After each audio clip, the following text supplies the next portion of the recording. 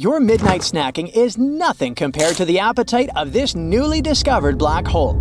Located at the center of the quasar galaxy called J05294351, this giant swallows the equivalent of one sun per day. Not surprisingly, it weighs about 17 billion times more than our sun.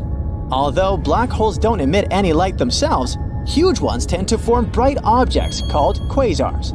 And this particular black hole has a quasar that is shining 500 trillion times brighter than the sun, which makes it the brightest known object in the universe. According to Australian researchers who discovered this unique celestial body, it was hiding in plain sight all these years. They're very excited because the fast-growing black hole has almost reached the limit of how much material it can accumulate. So the discovery allows them to better understand the lifespan of supermassive black holes and what happens if they overeat.